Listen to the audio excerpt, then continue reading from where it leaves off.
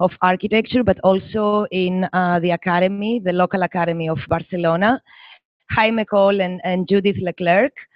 They are, well, Jaime is from Mallorca and Judith is from Montreal, but like many, many years based in Barcelona. Always around IAAC, and they have been always part of juries and part of advisors in many years and in many courses. But actually, they have never given a lecture here at IAAC, so I'm very happy that it is, we finally managed to make it.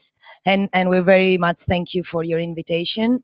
Jaime and Judith, they have been working the last years, since 1995, that they have founded their office in several projects. And what is interesting to combine different aspects of architecture, landscape, and public space.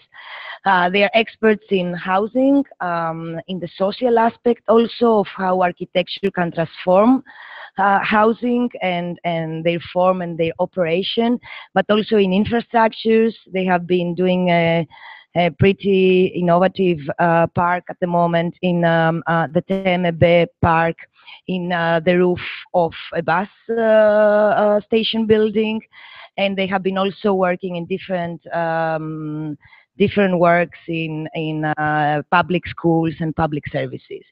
I hope they will be showing some of their latest projects. One of it, I think it's also with our faculty here, Enrique Ruiz. They are doing the renewal of the biosphere in Montreal, and they are transforming it into an experience space of biofuel ecosystem.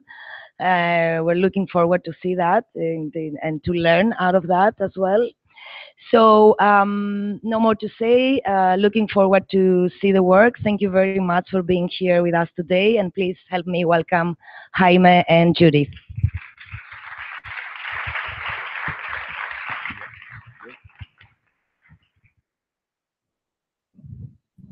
Is it working? Yeah. Thank you for your kind words, Areti. Thank you to the IAAC. Thank you to all the people and friends that has come here. Lynn, hi. Some of the collaborators that have been drawing or making some of the videos that we will show today. Maybe some of our partners, now we will show our work done with Manel Bailo and Rosa Ruya and another done Rui Jelly. If they come here, we will invite to them to share with us the talk. And I'm going to start with a short introduction. I think I will try to keep the time in 45 minutes, maybe 1 hour, and that will be 2 parts, not 30 and 30 minutes. The first part will be about the housing system, dwelling system. The second part about some infrastructural ecological uses. There will be 3 and 3 projects. No, going to start this title definitely unfinished. Maybe a lot of you know that comes from Marcel Duchamp, that in 1923 the large grass, the Le Grand Père, definitely unfinished. No, it has been working. Sorry, he had been working for a long time, and after that it was abandoned, not completely, but it, you know, the oh no,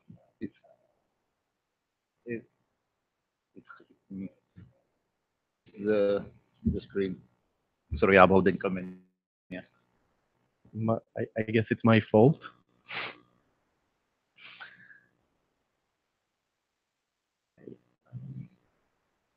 Exactly.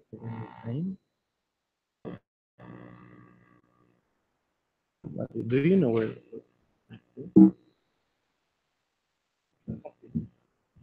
Perdona. No. ¿Dónde enseñaste el vídeo?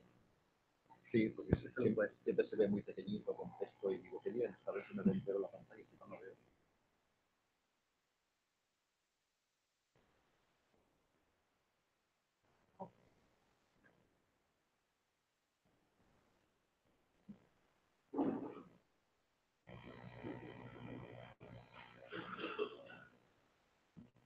Desactiva esta y ya lo hago. Ahora, prueba. Aquí está. Marca.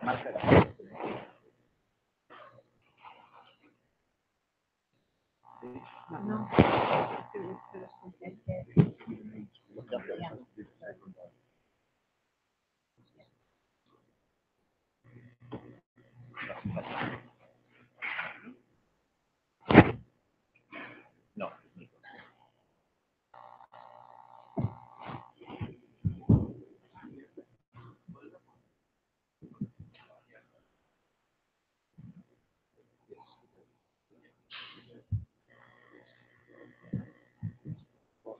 Sorry?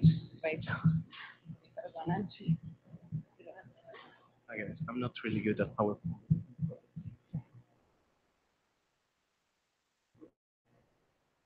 Not going.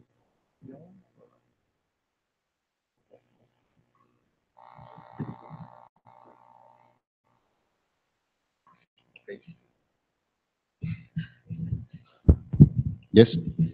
Okay, sorry. We have been giving lecture last week in Medellin, the whole week, and everything worked. Maybe has been deconfigured today. Okay, maybe I will continue standing up. So you know that is the word used by Marcel Duchamp in 1923. It's something like when we read that, you can read in the Octavio Paz book about Marcel Duchamp and in his memoirs, etc., his writings. It's something that is not only in Finnish, it's definitely unfinished. So it's in a state of suspension, no? Maybe, and it's something that in 20th century art, he introduced the passage of time, process, transformation, stability, and finish, appropriation, etc., no? As new categories in 20th century art. You also know the unfinished, that is not exactly the same, I think, in the Spanish Pavilion that won the Golden Lion. A very beautiful exhibition, beautiful collection of work, exhibit that. They talk about the crisis, no, that began in 27, especially in Spain, no, that affected professional of architects. A new architectural practice has emerged, work, social mediation, practical urbanism, etc., rehabilitation, no. But I think that I don't know if you agree with me, but there are some stylistic, no, derivation about this question of unfinished, that we are more interested in this state of suspension of some of the projects that in a natural way, like rehabilitation projects, like housing, no, because the house has to be adapted to the user. Some of the public work that has to be remodeled, etc., no. So our the question that we arise, a new question about the authorship, originality of the architectural project. Who is the author? What is the project? Is the project in the design process, in a set of operations, in the build products, in the performability, etc. So the collection of projects that will be 3 about housing and 3 about facilities that attach to the life of its occupant, project voluntarily unfinished by aesthetic ideology or stopped by the crisis and reprogrammed.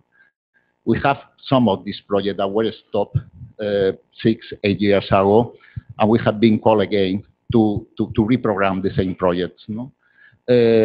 We are not going to show because we don't have time. In fact, we are compressing. No? We are summarizing 3 days lecture that we gave last week now. But for instance, the Music Conservatory in Mallorca, it was our first project from 1996. We have been called 2 times. We have been called in order to make a very short, small extension of 300 square meters for 5 rooms for dance, no? For instance.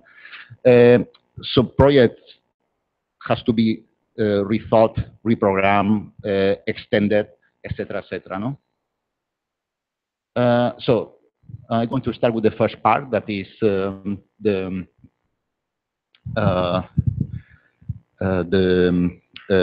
announcement of the lecture. That is a gymnasium. That is, it was the Gimnasio Caballero, the gymnasium 20th century. That is in the Raval. That is now our office and our house. And this is the situation in Barcelona. the exact situation very close to the Magba, Calle Ferlandina, no? In this place, in fact, all this triangle that is built in 1850s, 1860s, before the demolition of the big walls of Barcelona, has been built all at the same time, and by chance, an area of gyms and boxing clubs, all this area, no? There are some marvelous still that are not working, but there has been working until 1970s, no? 1975, more or less. So in 1998, we had the chance to bought a disaster on office space. It was in ruins. It has been abandoned for 5 or 6 years. And it's the kind of space of parallel walls, every 30 centimeters, no? Big wing walls, supporting bearing walls. And it's a square section, so it's 330 height. More or less, this is the original model of this space when we bought. But the original, when it was built in 1809, this kind of 19th century, pre-Cerda, pre-Eixample, that we like a lot, that is not easy, it's quite isotropic, no? It's not easy to situate Bardoum, etc. In fact, this is the principal. The principal in Eixample, the flat of the owner, but in the Raval was a kind of workshop, atelier, house, dance house, etc. Different union, etc. But what we like it is this very clear supporting walls and not supporting walls, the 3 patios, the interior courtyard and the street, no? Ferlandina. This is the staircase with our elevator. In 1997, when we visited for the first time, there were some remains of the boxing ring here. There were not any more patios, so we asked for the patios. We requested the patios, no, because we need more light and more ventilation. So more or less, when we bought the space, the owner demolished everything, the remainings, and we bought this. So we make a very simple, very fast. We didn't have kids, so we have only 1 room, a big library, and almost anything else, and the space for the office. In fact, we divided here into different space, no? But in time, in 2005, we have a big reform because of the kids here, around here, and 2011, for furniture, etc. So you can see, no? That we design very big or bought or design or build very big pieces of furniture made of wood in order to use the space in different ways. We are also interested in this artist that we discovered in Quebec at the museum built by Renkulhas in Quebec recently. He's an artist from Montreal, so we are interested in the pass of time, no, in housing. So we would like use to record this in the same way, but with picture. That will be marvelous to have a kind of camera, no, in the ceiling, the possibility to record the movement and the pass of time, etc. No. No, there is about chaos, no, living chaos, for instance, here, no, all these housings.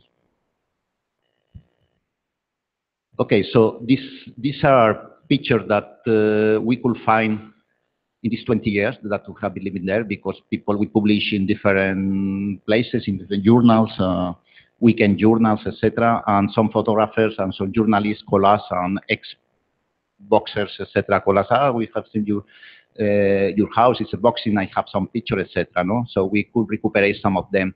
There was the boxer that is Kid Tunero. He has a kind of a statue sculpture in the Raval, but not anymore.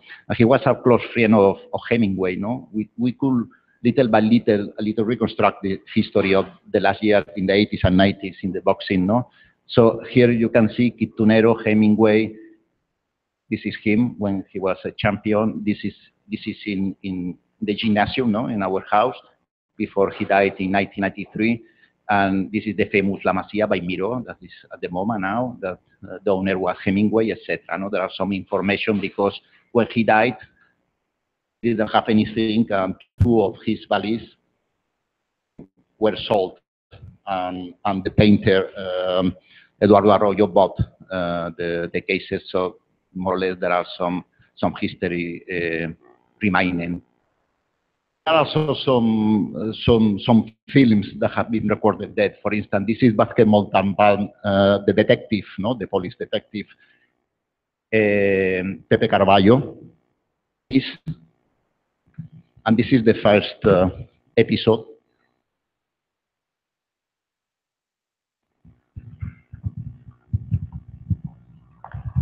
This is the entrance of the Jimmy Joaquin Costa. It's not our house. It's a mix. This is. Sigue tú, vuelvo enseguida. Just 1 minute. This is the terrace that it was covered because of the dressing room. Cuéntame cómo fue. Estaba borracho, apestaba a whisky. ¿O se tiró? No lo sé. Ven conmigo. ¿A dónde me llevas? A ver al chico. Yo no sirvo para dar pesos. Pero sirves para buscar gente. Por eso te he llamado. Quiero que busques a la madre. No tiene parientes y es menor. A la madre lo meten en la cárcel.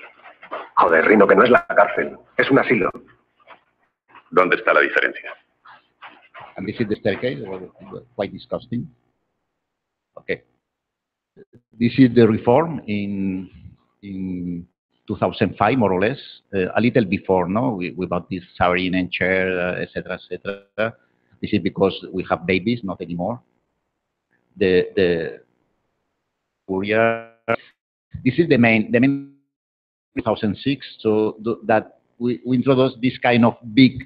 It's bigger than a furniture, but smaller than a house. No, it's like a house inside a house, and we reprogram all this space. No, like 40 square meters for the kids. No, so it's this kind of pieces to keep advantage of the light and things because of the window that were existing, etc. No, so we have to make a list with a very specific. Square meters and everything that we had this list, and to draw is like a ISO pattern, no? And to make this, it's not nothing sculptural, it's just to space for every piece that we have, no? And this is the all what was reprogrammed. Interesting because we have 330, no? That is not the regular 250. So now we are using in the school, no? And when we can.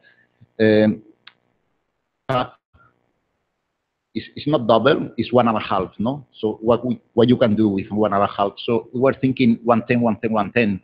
So you can use the first 110 for storage, or the last 110 for storage, or the middle, no? It depends. So we were thinking not only, so it's really a 3D composition of program. Space for the kids. The kit is made of plywood. It's very cheap, everything painted, and this are IKEA furniture. So we take the IKEA from catalog, so we made the space to fit this IKEA, etc. No? There is a play with the door, and there is double circulation always, no?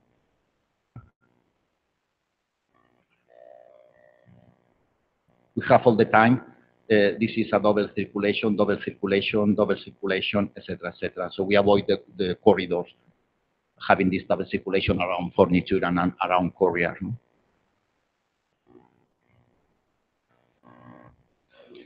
Etc. No, more image. This is storage. We have big baggage here and skis, sport storage, etc. No. And it has been published the weekend El País, so the or not, but she wrote una reforma sin albañiles, no, a reform without workers, no, without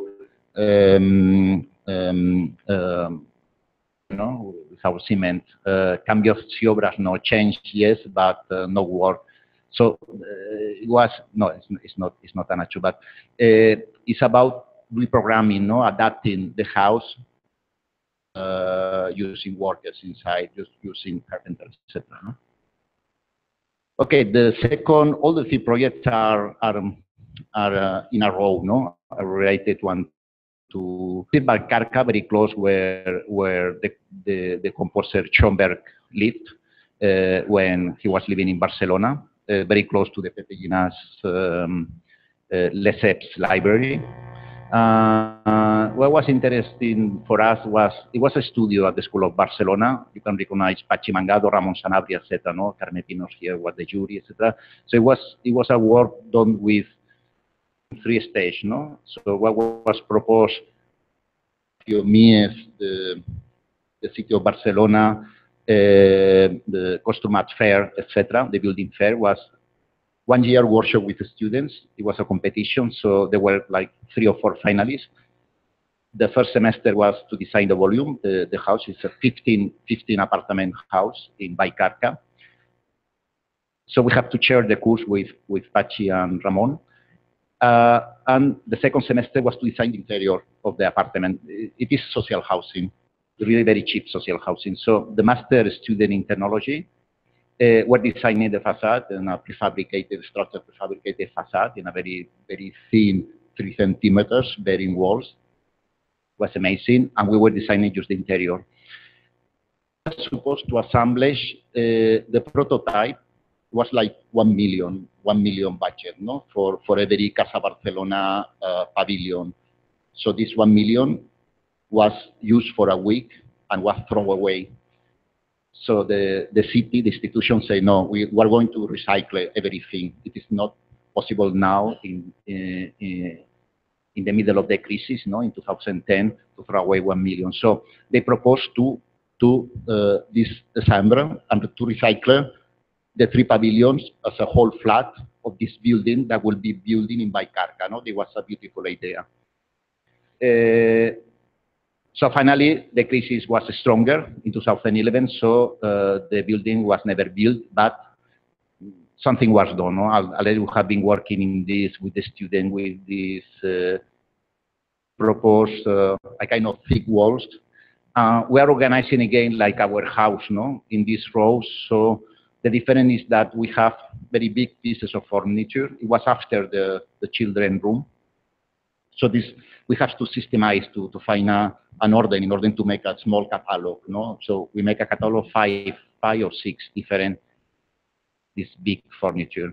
It's the size of a room. No? It's more or less like the tatami Japanese design architecture. No? So it's like 60 centimeters, 30 centimeters, and 2 meters. No?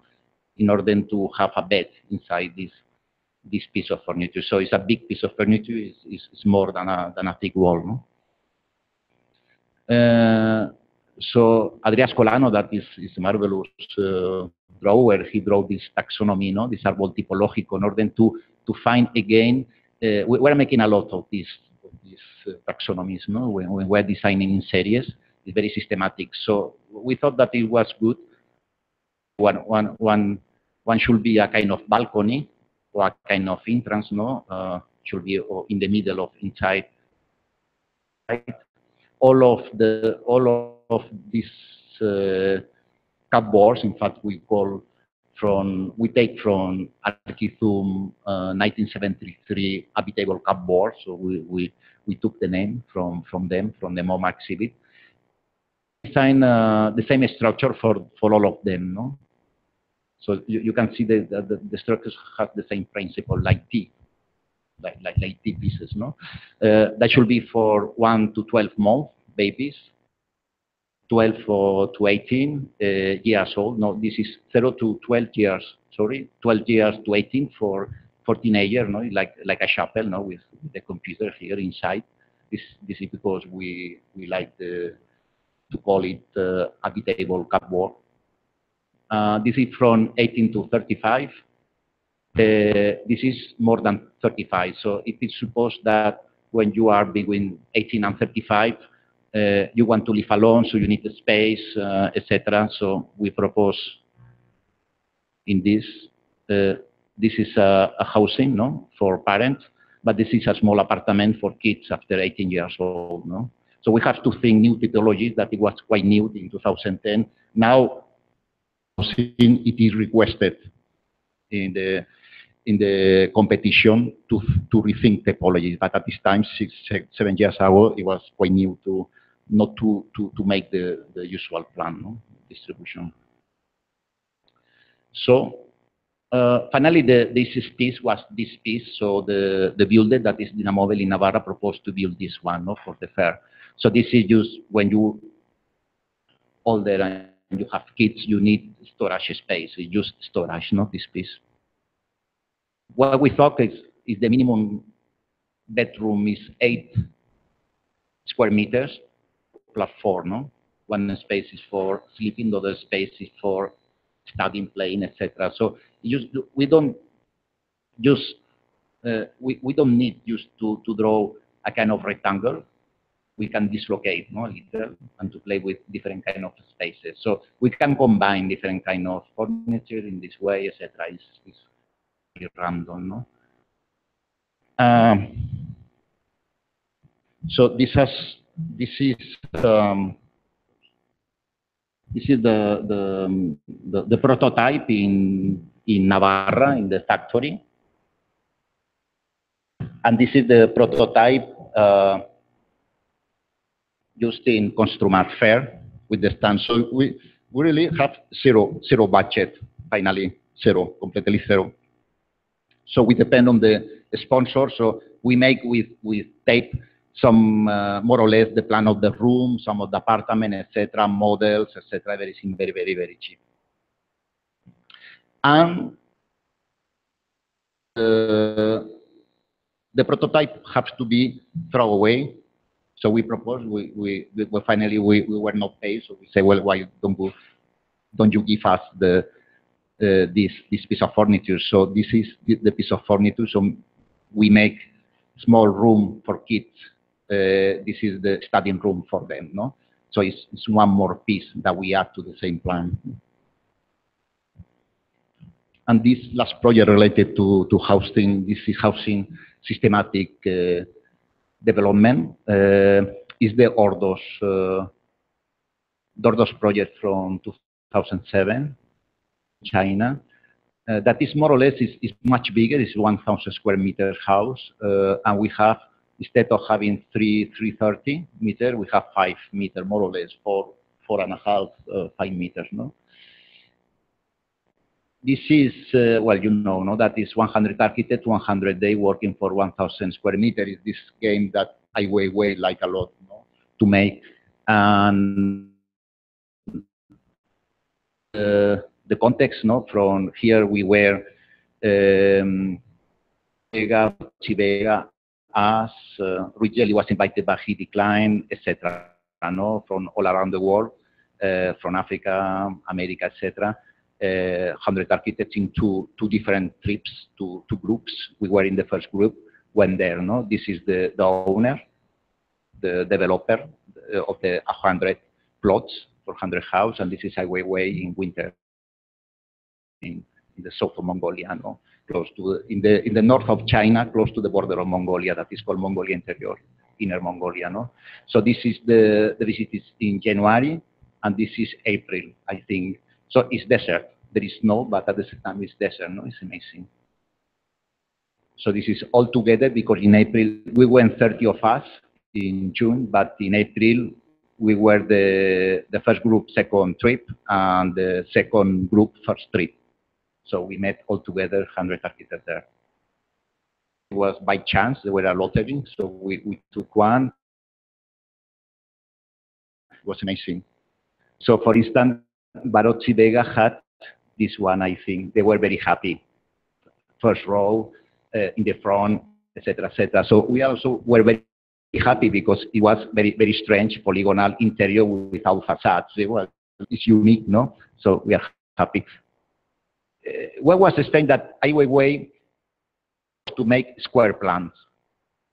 To make a square, others deform, we deform the square, and other people make circles, other triangles, etc. They were a big repertoire, you know, it was amazing. So this is the first phase, no? Second phase.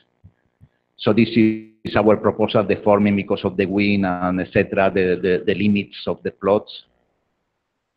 And this is when we arrived there, we have this model 1500, and everything was astonished. Maybe you can recognize some of them. He's Mexican, this is Julian Desmet, Eric Bungi, etc., no, an architect. Everybody, like, what's that? I don't know why all the projects were very, very big. Almost one project touched the other, no? Ours is, I don't remember, this is the Barocci Vega one with the corners. It was very discreet, no? Very low. This is our, yeah, this is Barocci Vega, no? This is the first phase. Discussion, a lot of discussion. It was, in fact, it was a performance by Ai Weiwei. It was not a real commission. Well, it was a commission, we were paid. Some of the people, we met some Swedish architects, they said, no, we have construction drawings, some have construction drawings, but none has been built. It has been sold. Everything has been sold, the whole promotion. So what has been recording, because the wife, I think, no, it was the wife, maybe this is Ai Weiwei, and the wife were making a movie that you can find the movie. You write, type Ordos movie Ai Weiwei, you have 60 minutes movie in internet, in YouTube. That is really amazing, a very beautiful movie.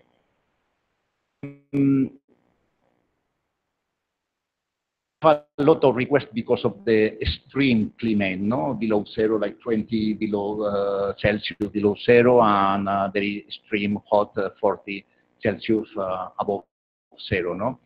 And we have a request from the Biennale of Venice. I think very strange about a mask. I don't know why. So we have to make a presentation of a video, something related to transformation of mask. So we make. So we wrote this because it was the time of the Terminator. So we make that. We think that the house will be beautiful again. Something thinking that the house could be adapted, no, or transformed depending on the weather, on the surrounding, no. To cyborg. So anything, the text is not very important, but we make this short video I want to cut that is used a kind of game, taking the model of the house. So we think if you close this, you have not 1,000 square meters because we have underground, ground floor, and first floor. No?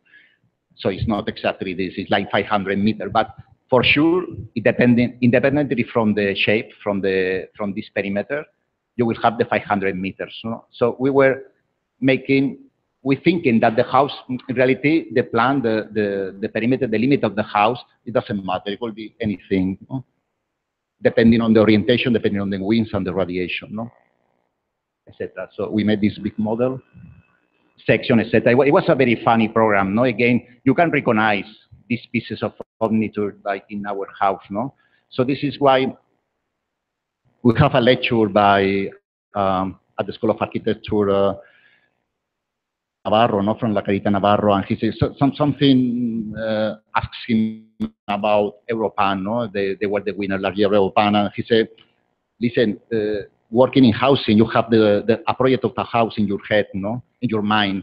So you cannot improvise in 15 years housing plan. So it's something that you develop systematically, no? It's a system, no? It's a research all the time. So some of the pieces have been tested before, and it's full of very small sauna, fitness, swimming pool, dressing room, small dining room, and, no? Funny music and entertainment upper floor, master room, etc. And we have the roof, and this model. And we were thinking, well, we have some advice from people from Madrid that has been okay. So make it very, very simple. No, Ai Weiwei also said that. No, think very simple. So just maybe material to material, one color to color. No. So make some strategic decision. So don't make many drawings, no, many details. Use strategic decision. Everything white and pieces of furniture to make of wood. Anything else, no? Well, the stereo was stone in any case, etc. And finally, in 2012, so 5 years later, appeared in Bregenz, in Austria, this big 150 scale, big model about the whole Ordos project and with all panels in a retrospective of Ai Weiwei, no? So it's at the same time it's not only it's a performance, no? It's not just a commission of architecture. As far as talk about this, I would say that the main interest in Ai Weiwei and architecture is that he's always very much concerned about social and political situations. And of course, architecture is the discipline where you have always these negotiations. And even if you build as a private person a house, you have to negotiate with the city or with the landowner or with, you know, there's always this discussion. And I think the social involvement is very important in general for the work of Ai Weiwei, but especially, of course, also in the architecture. And what he was telling me is that he is very much concerned to bring architects from all over the world and to bring theoretical and intellectual and cultural input, because in his opinion, there is a lot of building in China going on, but there is very few theoretical discussions. Okay, and now it is a compare by Judith. She speaks English much better than I do. Okay, thank you. Oh, yes. Okay. New urban landscapes. So what you see here is completely fake. It actually looks like a landscape, but it was built upon a big concrete slab. We're going to make this big jump in scale right now and talk about not just something that changes in time, but a big building that mutates in time. The term new urban landscape is something that we found that Tafuri used it when he referred to the Rockefeller Center in New York. So he couldn't talk about the Rockefeller Center as a building, as architecture, and he couldn't talk about it like as a park or a plaza, because it was all these things all together. It had hanging gardens on the roof. It had this big underground Beaux-Arts plan in the subway underground. It had these plazas, raised plaza, these big halls about entertainment. So he used the word new urban landscape. So we're very much fascinated with these kinds of buildings because we had some commissions to sites where something was already there. And I think lecturing at IAAC and thinking about that you are dealing with advanced issues. What is an advanced issue? I think it's thinking about the future, and thinking about the future, I think, is not working on tabula rasa, but on top of a building and tuning it. So I'm sure many of your studio are geared towards that. So let me explain you. I'll explain 3 projects about building on top of a building or building finished project, changing it over and over.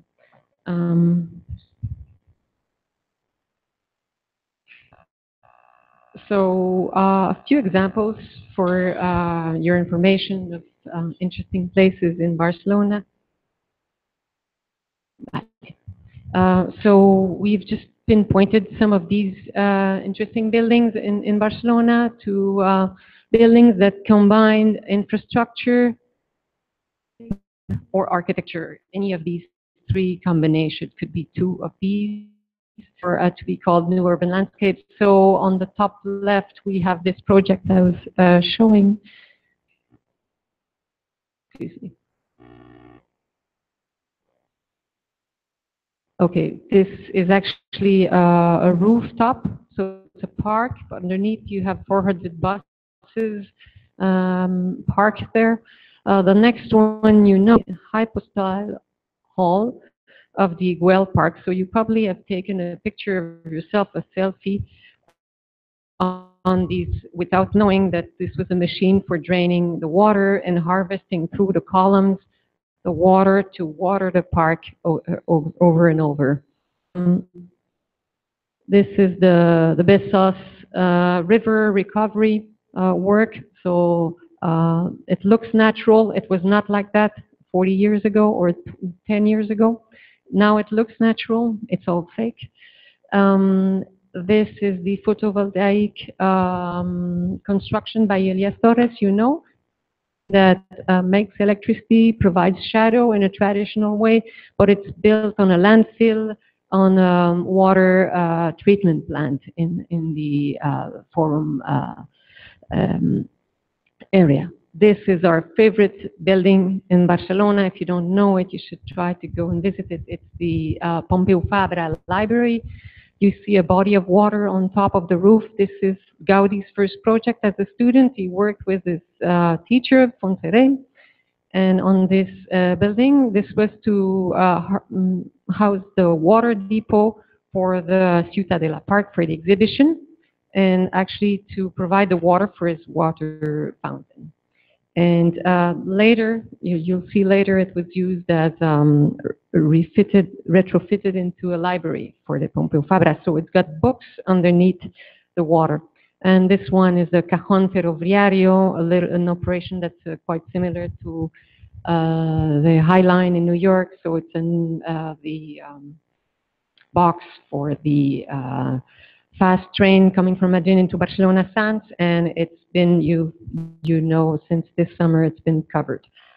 So a glimpse of this water deposit by Gaudi. So it was used at the beginning of the century as like a Luna Park or a place for leisure. So leisure, not at the street level, but at a very high level, at the height of the canopy in the park.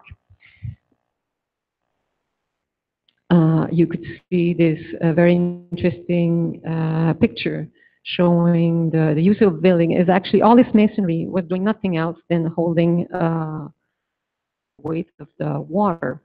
During the Olympics, so basically the floor plan is these arches that were calculated by Gaudi and Fonseré.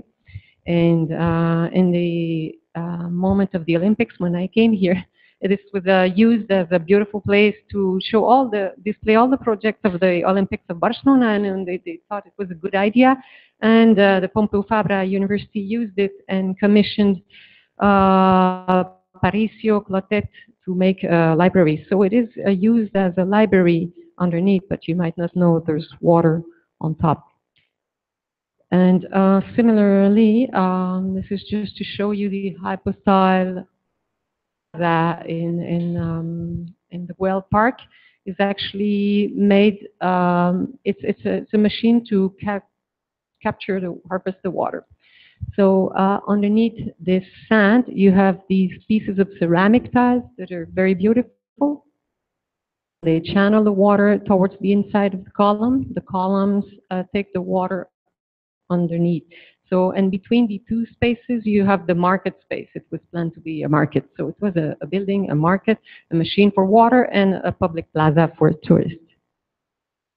And of course, you know this, I'm sure you're familiar with this, is the machine by Ábalos Herreros. It's actually, they also inherited a commission with an existing waste recovery facility that was already there in Barcelona in front of our beach, and they redesigned the beach around it, redesigned the roof to be a green roof, and included a program for, I don't know if you know, but all the wastes are treated, they produce, they are recycled. Those that cannot be recycled are the organic waste produce a gas.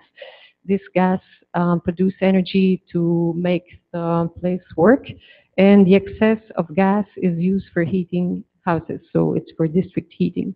And they explain this to people. The program of the building is an area where they explain young kids about this system. So the District Clima is the name of the company that runs this, that manages the energy that comes out of that, the vapor. So you can see, if you follow that, this is all the buildings that are connected. So we have two buildings. We have one building under construction not very far from here on Tangier Street. and this housing also that is connected to that grid in the forum area.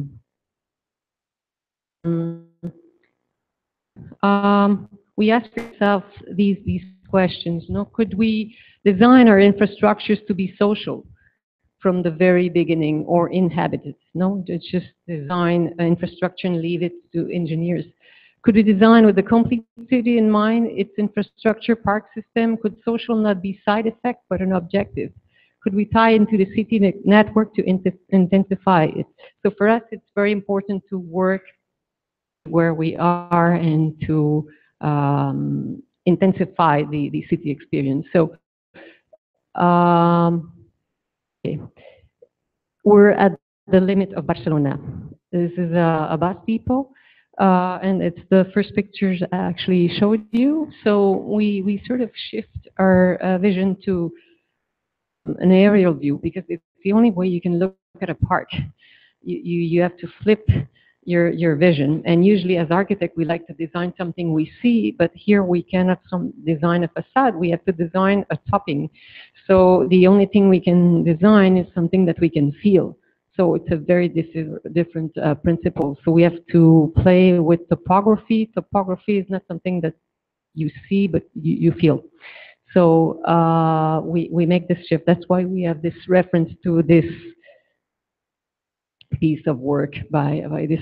I'd like to show the image of our site. This is the Velodrome of Horta. This is north, no, perfect north.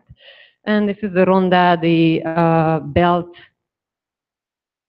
the highway around Barcelona that was built just before the Olympics. Our site is a series of scars. We have the Alde, no, where the deposits for gas. And we had these terracing, these were excavations, leftovers from the construction of the Ronda. Basically, this is the site that we had to work with. Basically, initially it was a competition, not to do a park. It was a competition to do a bus depot to remove the bus depot in the Forum area just before the Forum 2004. And so it had to be done very quickly because it was year 2000.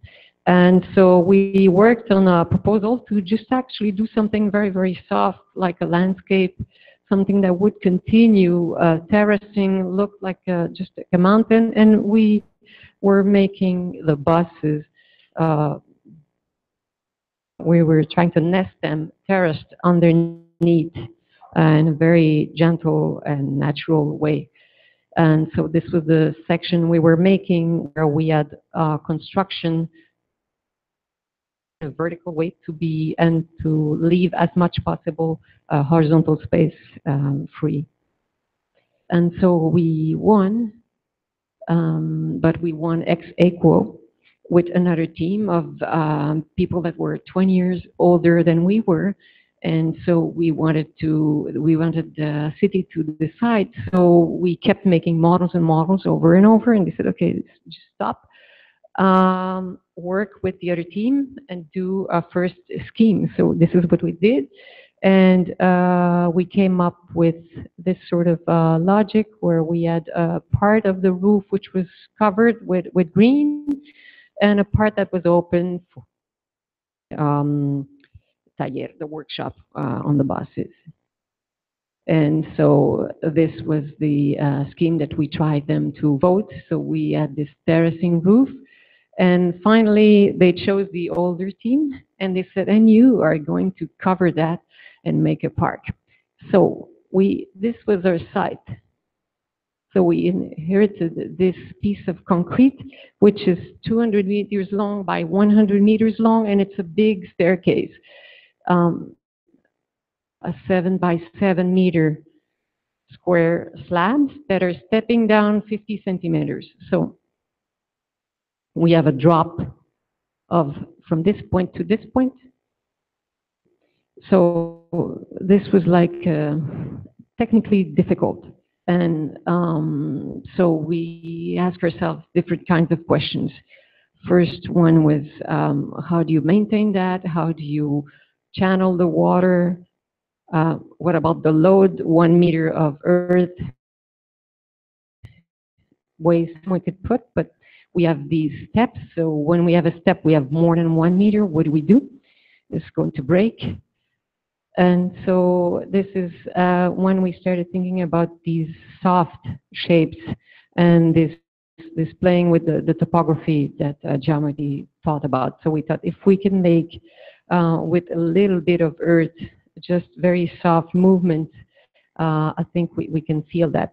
So we divided the big area into smaller, more manageable areas, which are these rounded shapes. These are actually funnels. They're not very deep, but they're deep enough.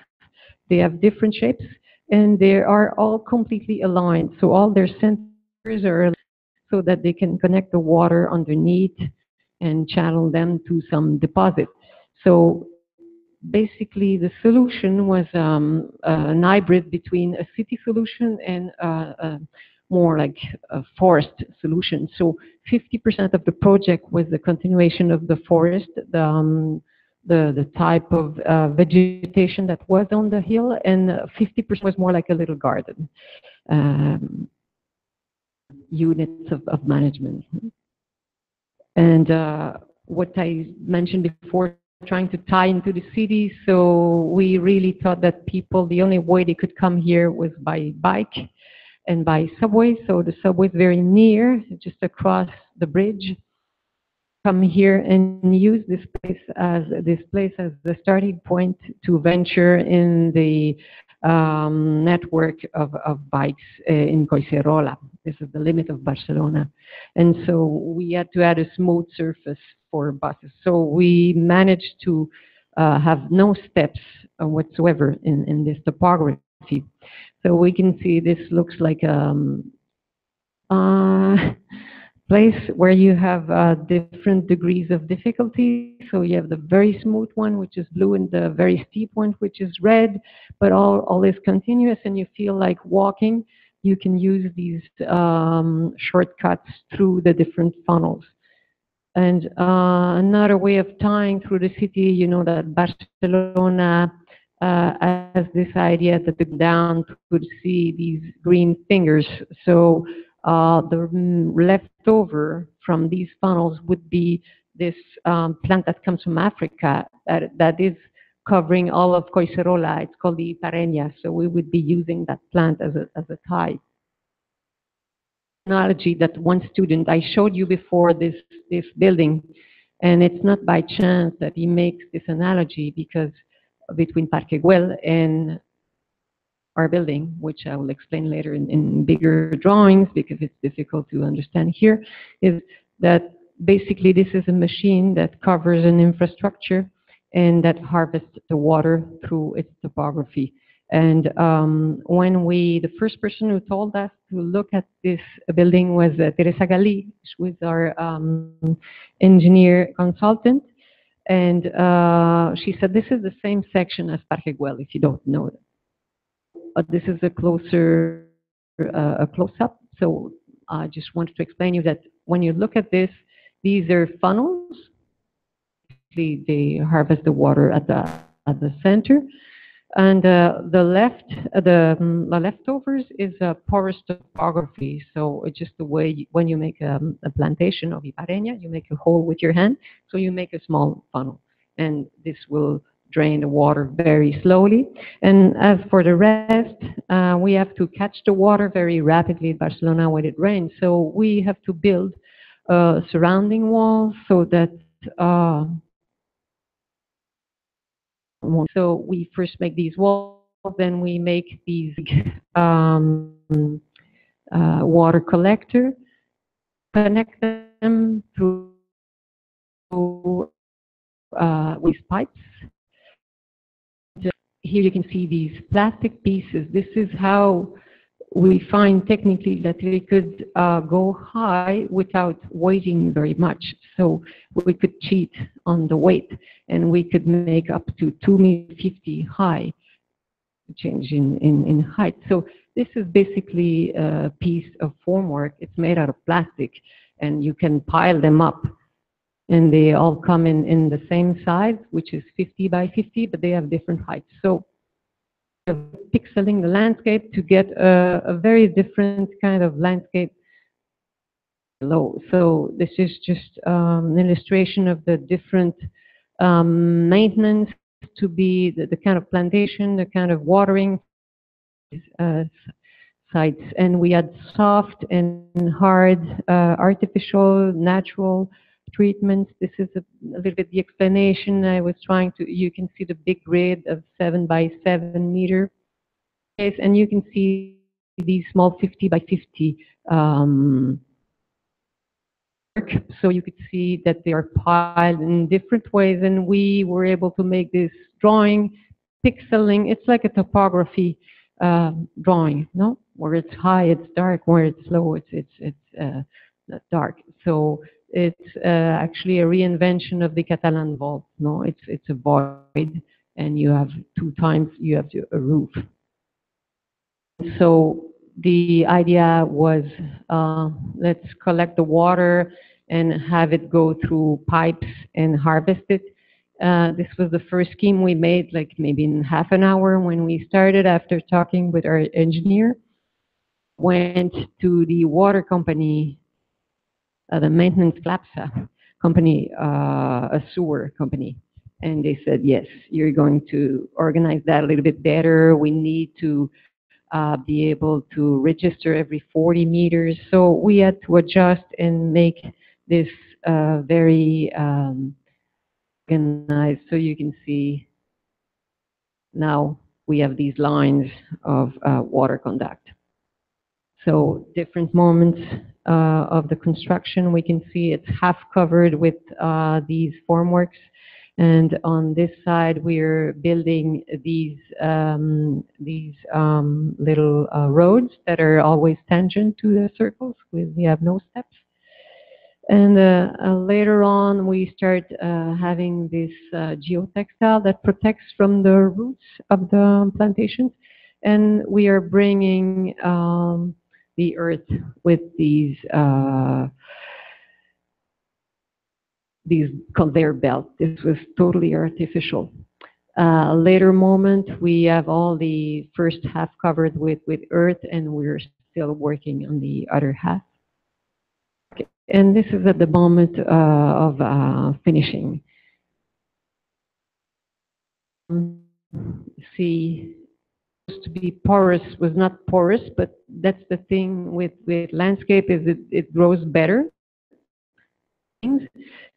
So these are images from the beginning. You can see the short funnels of the very beginning.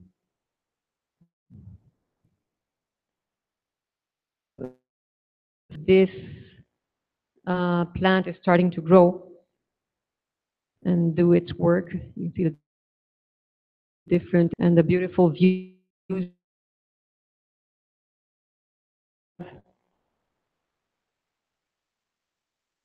of Barcelona.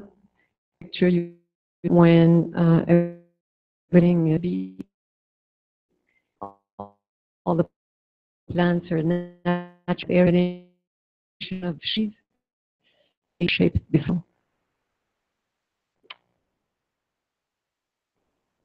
And all that was the first idea of the competition, no? To just make a continuation of the skin of the mountain. And we were able to do that with very, very little height. We're going to move to Montreal. And, in this case, it's an existing building that had already been replaced. So it's we have a very big Olympic Stadium in Montreal. That was the favorite building of Zaha Hadid when she visited it. This is not the Olympic Stadium. This is just the tip of it. The last bump of it. It's a gigantic stadium. This is the Velodrome. So just after it was used, almost very quickly, it was turned into a biodome because it was a closed building.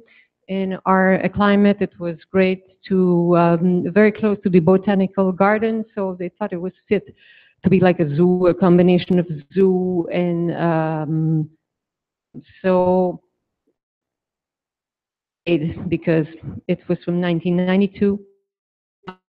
So 2 years ago, we tried to be invited, and we got invited with Enrique Ruiz, one of your teachers here at school, along with a very long list of helpers.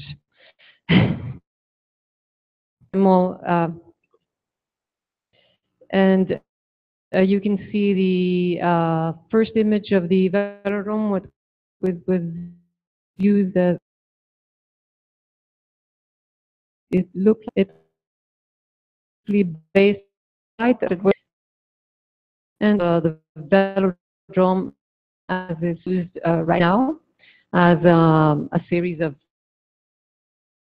map of how that for animals. The different colors relate to different systems. Can you make immersion tune up this place, not change it? So we didn't know very much about the subject. We researched. This was a research. You can see all the names of the people that were Subiros, Atrox. We had engineers, biologists, etc. So we started researching about buildings, nature, energy, and architecture, and when they met. So these lines, we wrote this book. I don't have the time to go through it, but we have this timeline that we made. No, quickly we started researching which was the first building that dealt with these issues, and the first buildings was the one that the kings were using, the Ménagerie, and the big parks, Regent's Park, the Bronx Zoo. So it went through different moments in time, the Ménagerie. Then we had also the literature or paintings. Carl Friedrich made these beautiful pictures of landscape. So there were interesting moments. And then we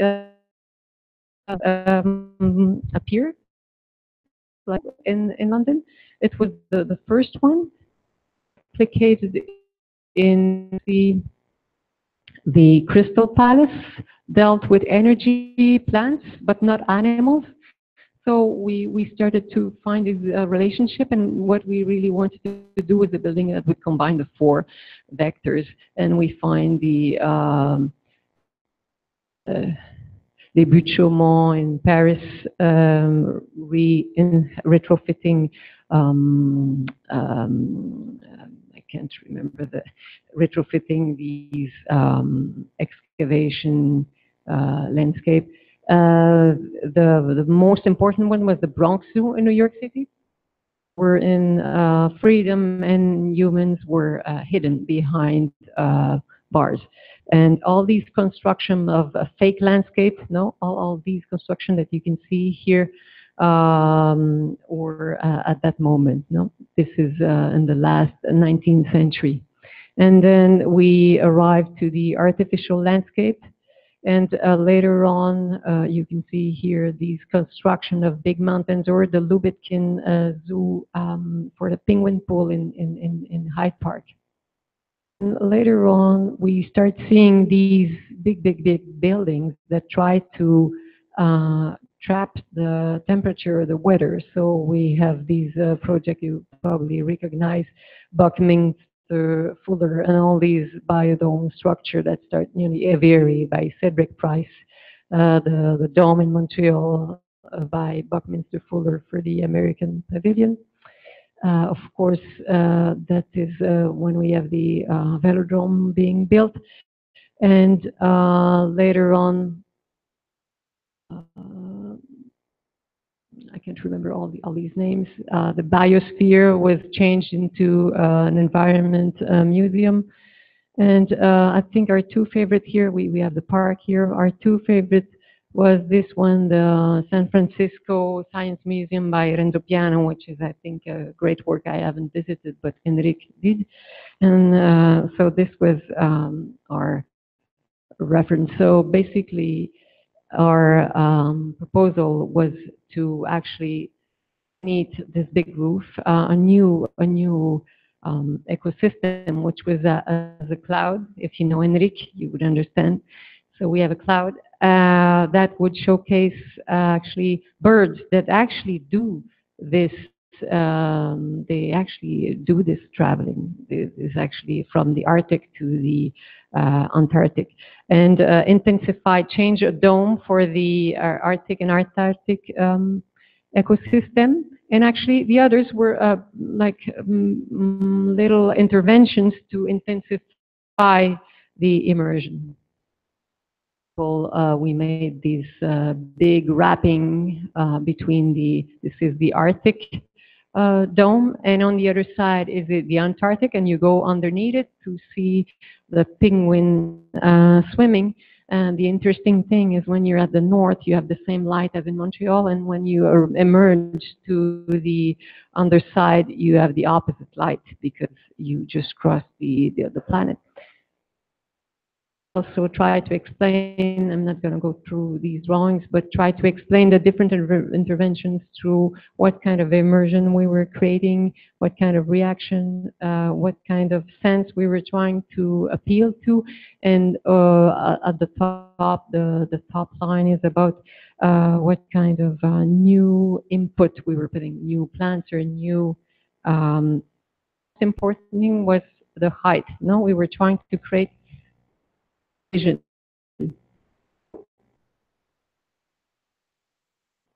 Can you pass the next one? This was the sound, because it's in French. Basically, we're explaining that we're stripping the surrounding of the biodome to make it an immersive hall, and in which we invite people to know about the effect of the global warming. And then inside the ecosystem, we propose this series through the rainforest to go up and climb, physically climb into this cloud, to have this overview of this totally fake landscape, which was protected with these capsules that prevent the weather to escape. And we were creating these effects, these rainbows over the St. Lawrence, even the effect of rain. Which was already one thing happening in the rainforest, and to go inside some of these ecosystems. So some of the things occurring in some of the other landscapes were caused by the cloud. And this was a way of indicating the actions we were taking, acupunctural, we were setting free the bats to have a more close experience, removing the walls, using curtains with very cold wind, using a lot of projections to do that. Getting closer to the animals, building these big nests to hide yourself from the lynx and see it from closer. Be cold go out in the Arctic weather. Very quickly. Okay. This was in, the Bessos River. So this, I'm going to show a project from 2012, done in collaboration again with Bailorui, from Barcelona. Basically, this is our proposal, and as you see it again, there is some existing building here, which is some warehouse by our client. It's a private client. And really, the building is so big that you can see it. We have to look at it the scale of the neighborhood, and we have to provide something for the neighborhood. So it's a combination of tower, like these towers here, and it's a combination of platform and green roof again. And you can see that the origin of the site is totally agricultural. It was a place where they were growing vines. Top of the, it's a beautiful, you probably have never been there, but you have the best views of Barcelona from there. We wanted our project to be a link, no, between this mountain, which is like the Bessos River, and the new Tanzam. It's a very, very large park in front of our building. So we researched again and found these contemporary photographies of the site, people just liking to use the site as a hangout, and we thought it had sort of these qualities. So this is the building we had to repurpose, and so we had to go from here, from the Bessos to the Serralada. And this is the back of the existing building we had to work on. No? So basically transform this dangerous street into something, give something to the city. So to explain it very quickly, make this green connector. Try to promote the use, maintain the industrial use in this area of, not to gentrify that area of Santa Coloma. And make many, many different versions, trying to shuffle a long building, a long flat building, you know, for the logistic. It's a place that deals with transport of goods and beer and offices. So different ways not to provide shadows, to provide green space. So we had to deal, and that's why we had to deal with the city and repurpose, we changed the site planning of the whole area. So we took back the project a few months ago. The client had changed. The client was the same, but he was fabricating beer now. So it was to be a beer factory. He developed a project, but had to go and explain it to the neighbors. So we had to produce a set of drawings or models to be able to convince the neighbors. So even if you have a private client, you still have to do a lot of talking and convincing. So basically, it's about covering half the building and giving these drawings that I'm showing you now. Yes.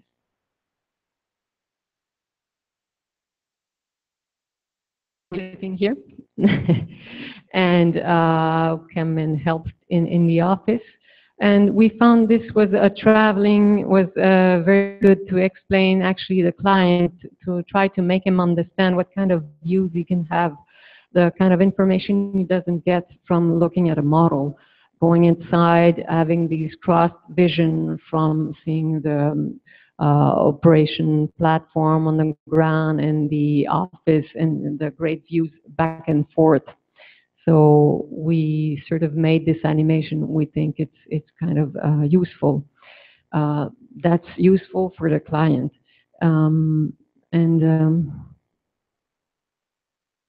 Also these kind of drawings that really explain that we're trying to hide the big portion of the building and just having the offices stick out like the head.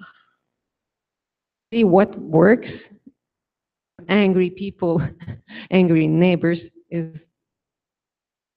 So I suggest you make a model when you have a touchy issue, because people can touch it, they can handle it, they can rotate it with their hand, and they can try to imagine a little bit activity, what it's like. And we were able to get the go-ahead on this, although right now this project is unfinished because the client, the beer company, won't be operating in this area because there's not enough water pressure. So they're trying to sell this to supermarket. So the story is to be finished. So this is our last slide, I think, showing you it's not very glamorous to have to go and talk to the neighbors, but this is how you do it. Thank you.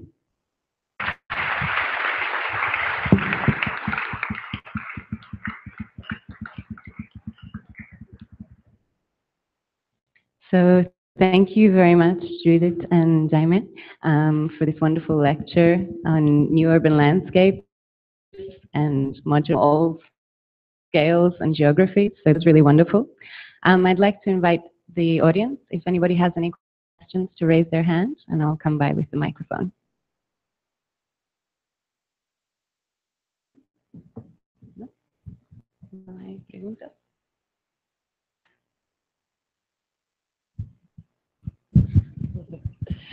Thank you very much, Jaime and Judith.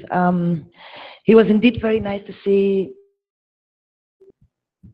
sophistication and this complexity that an architectural mind has in every simple operation, no? In every simple scale, even on the scale of our bedroom and our own, you know, sofa or chair. And to me, it becomes when it starts to impact the city. So your projects that they are more like urban infrastructures, I think that they are really strong, and they are somehow proposing new ways, not of building, but rather like dialoguing with that building, both the users, but also the surroundings of what you're building. So my question would be related to that urban infrastructure, because we are also at a moment where infrastructures are not only physical, but they are also digital. And a lot of things that in our models or in our designs we need to camouflage, or we need to highlight, or we need to change form and reshape. I wonder how would that be possible if we start overlapping information also of the digital realm, whereas this is coming from data and open data and, you know, like smart or smarter or less dumb city, how we want to call it, and physical materiality, you know, like design. So how can we combine two infrastructures? And whereas Barcelona, you think that it has any specific area. I mean, I would like to have the feedback of some very many years working locally. What is the most problematic area of Barcelona, or the one that has more possibilities in terms of that kind of infrastructure? Questions in one, sorry.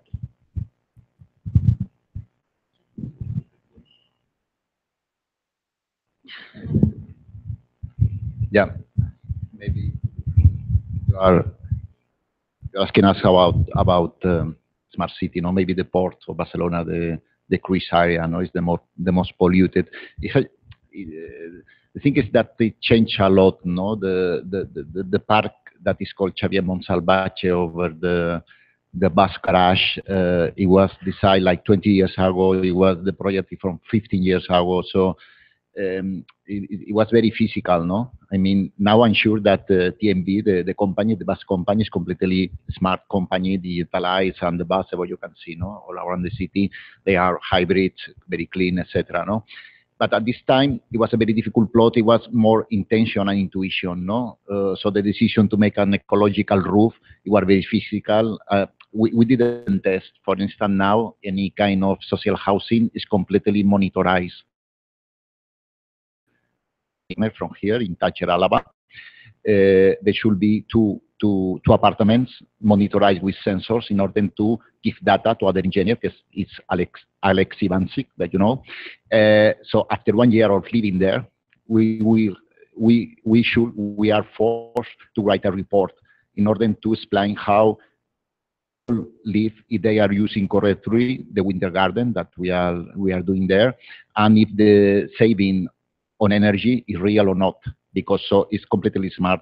This is a commission from the Vicent Guayart times in the cities. So there were a kind of metabolism between the building, district Lima, housing, photovoltaic, and self-sufficient block. No, finally, not exactly like this. No, now the question of metabolism is more related on self-sufficiency.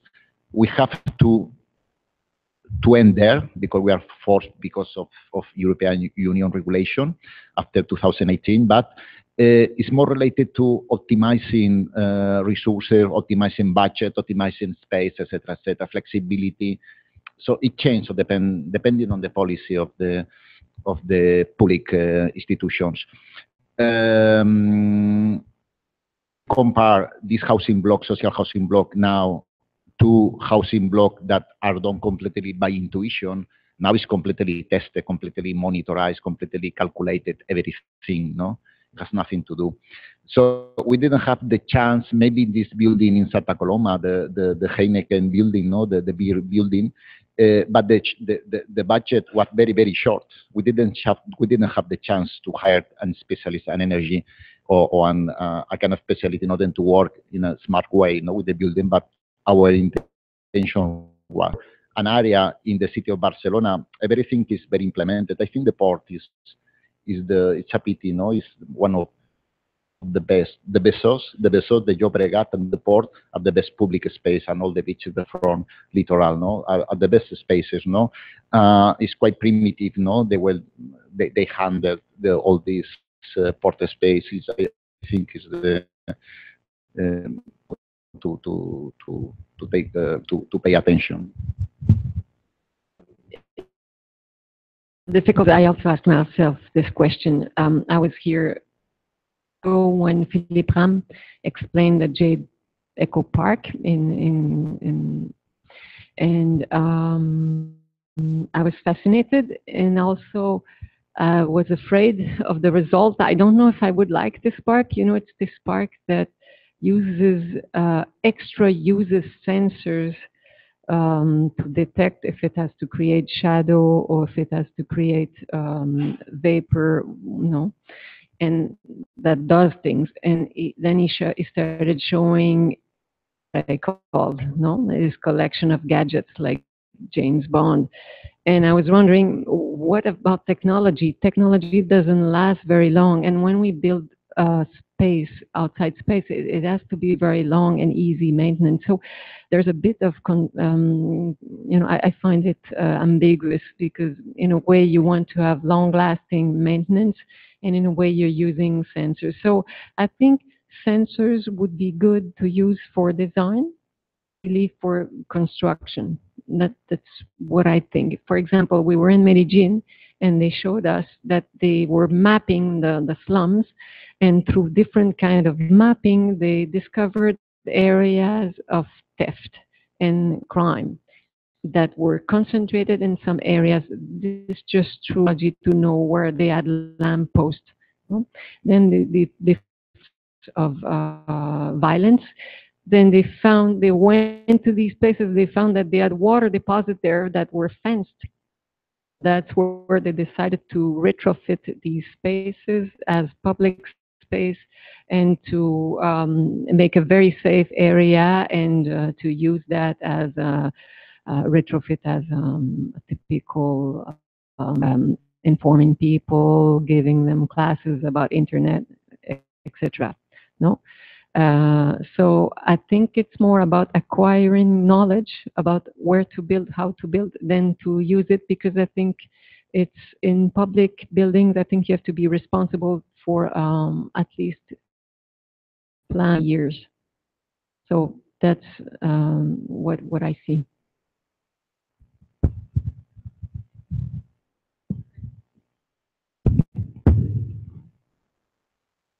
Also from my side, I really love your lecture, and I love the way you present the project now, like a kind of game. You set up the rules of the game, and then you play with it till where you can get, or either physical constraints stops you or bring you in another way. But it's always a game, not patient, like a kind of. Did you ever try to think about using technology? Maybe not in the final proposal, but in the process. No, can we use game to develop this combinatory process, or can you use technology to check all the possibilities of combination to check which is the best ones, or you feel more comfortable still in a more kind of, you know, handmade game? Get my point. I'm trying to challenge you to try to push you out of your comfort area and see whether in your work there might be place for the technology, maybe not in the, as you were saying, in the final construction, but maybe in the process, since I see a potential there, because as soon as you like to play, there would be space for, you know, parameterize this and see how you can play with technology as well. No, really, the park on the top of the bus garage it should be grasshopper, evidently. It should be. And there is this beautiful study by Luis Ortega in his PhD dissertation, no, comparing Parkway to a kind of virtual, the digital design of Parkway related to real digital. Finally, it's very, very physical, no? Again, at this time, 15 years ago, it was very, very physical. It was done one by one. The pictures, the color pictures were done one by one, no? In fact, it was done by Adria Goula, no? The photographer. It's fantastic. I think that he abandoned architecture after drawing the 2 hectare, no, 20,000 square meter of small picture, no, color picture. So it should be grasshopper. In order, what is interesting about digital is that, for instance, this kind of game about the facade of the Ordos house, all this digitalizing this, we could produce with a set of rules, very specific rules, as many things, and very, very, very controlled project. No, the park could be anything, but finally it's very complex because you have a 16 roof. We have the load bearing of 2,000 kilos by square meters. We have the CLAPSA requirement about water, the 40 centimeters cubes. I don't know. So it's true that now it should be done in a different way. But in order to build, it's not so clear because it's too complex. Maybe we could use BIM, no Revit, anything like. It should be requested now, no? Maybe.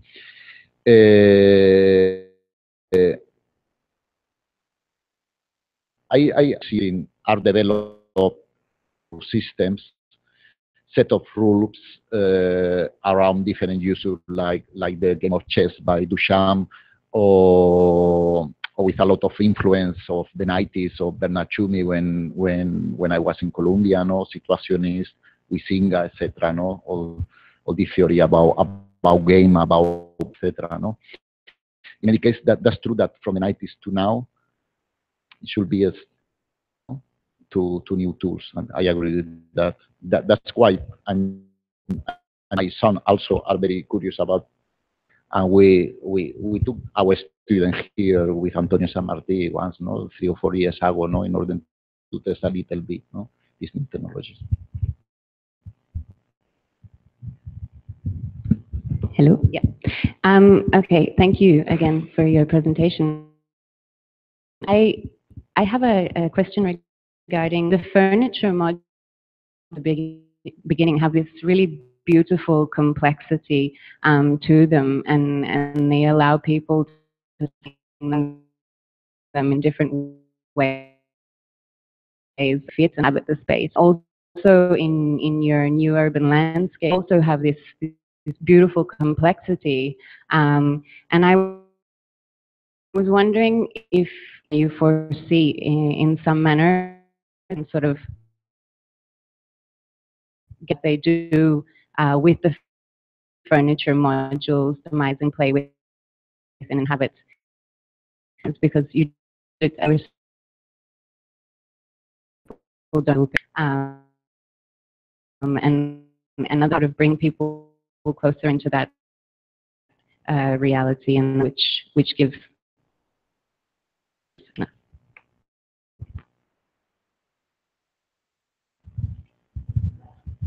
It's a difficult question. Actually, when we finished the park, told me a part that because when you go there, you don't see any of this complexity. As you can see it in Parguel, well, you don't really see it. We saw it because recently it was improved by, renovated by Elias Torres. So he removed all the sand and we found these pieces. So visible, I guess, the one thing.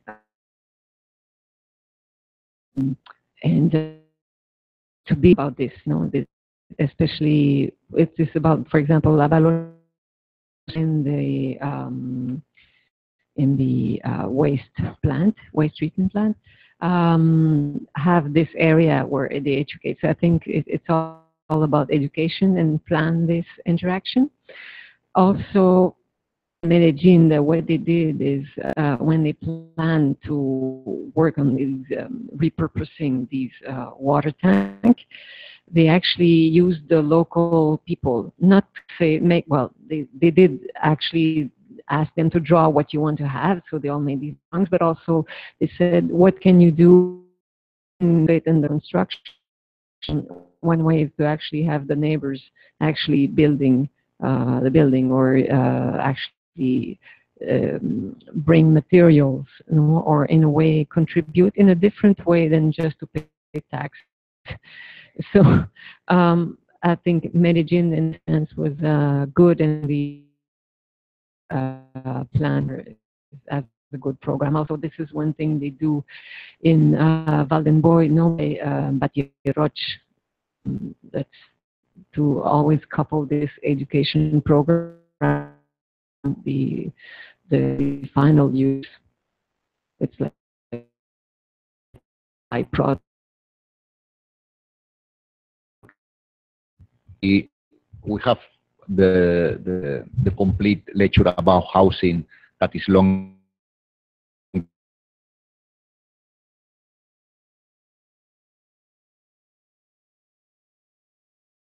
We have shown, it's very funny, but at the same TV to visit our forum lady the project is not houses, small people use in a very creative way. So it was amazing when BTV went inside the forum housing block. People what kind of furniture they have, etc. So we were interested in the same. We were interested in the journalist comment, in the user comments, and we were thinking in a cartography all this, no. So we will now it's late, no, but for the new housing block in Carrer Tanger, we will have the all the data. We will take maybe a goal, I don't know, maybe in order to take picture after a year of living. So we could talk a more precise way how people occupy and use, but we are square meter apartments. In not the same time, our house has 300 square meters, so we can talk about double circulation, flexibility, all this kind of thing. With 50 square meters, is something else, not really.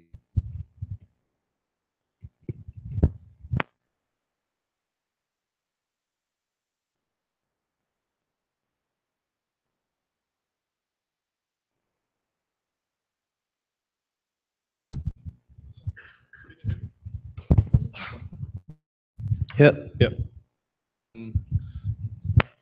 I think just to try to make with just the same topic around, in the first slide you showed the questions you would like to tackle, and one of them was like, who is the author? Trying to put the public into the game, you know? So a bit of the question, like, can the public or the user be an author in your project? Because you're talking about a project that's and it's ongoing. So can I'm an author and still be an author, and especially in a smaller scale, and then we jump in a larger scale. So how can we use the same author, which is the public, in both scales?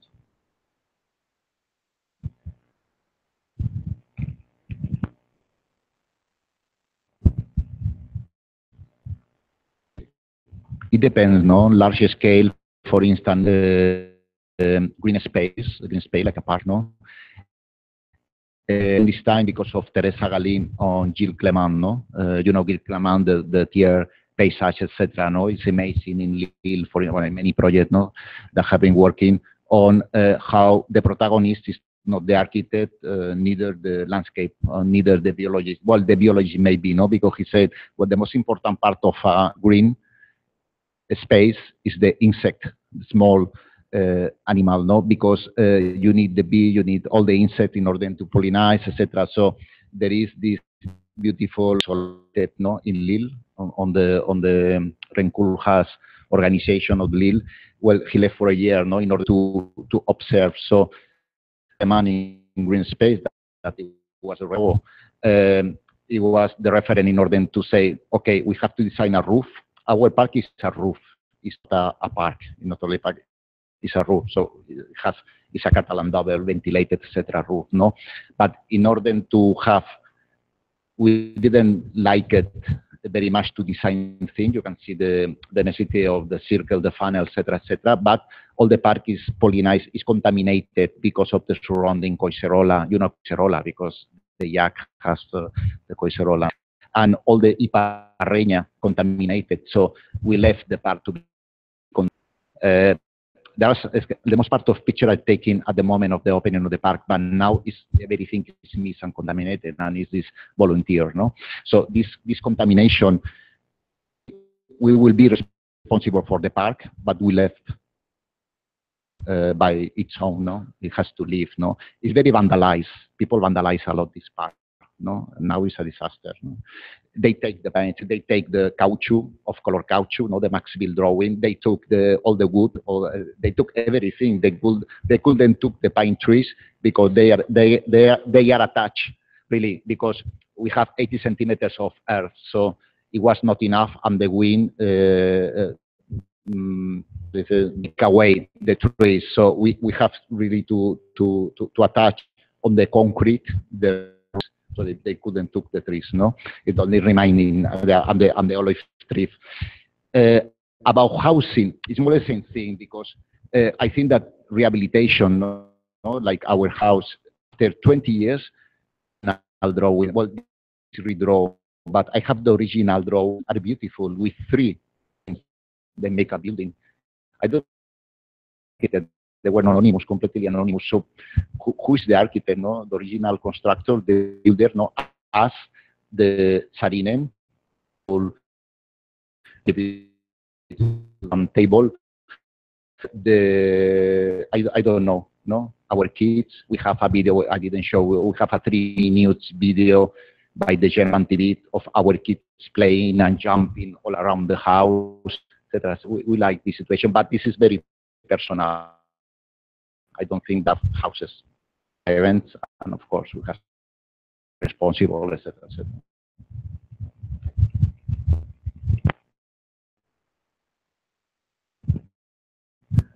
So I'd like to invite everyone to thank once again Judith and Jaime, and thank you.